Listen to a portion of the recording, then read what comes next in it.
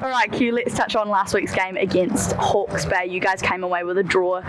What were your thoughts on the game? Was this a fair result? I think it was pretty fair. They played good in patches and we played pretty good in patches. They probably had the first half better.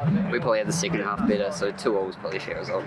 Awesome, and this weekend it is the last game of the season ever for the National Youth League, which is kind of a bit upsetting. How have the boys been training this week, knowing that this is the last ever game of the National Youth League season?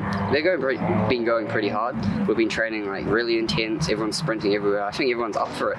If they're not upset that it's the last game, they're just up for it. Just pumped. Yeah, that's the one. Good one.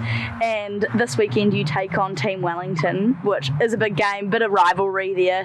What do you hope to get out of the game? Obviously Team Wellington will be wanting a win as they can play for potentially that winning spot.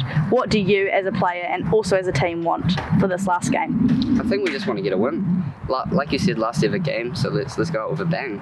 Let's get a win against a team that can probably play a bit better than us, but let's take it to them. Good on you, Q. That's what I like to hear. Well, all the best for Saturday's match. Thank you.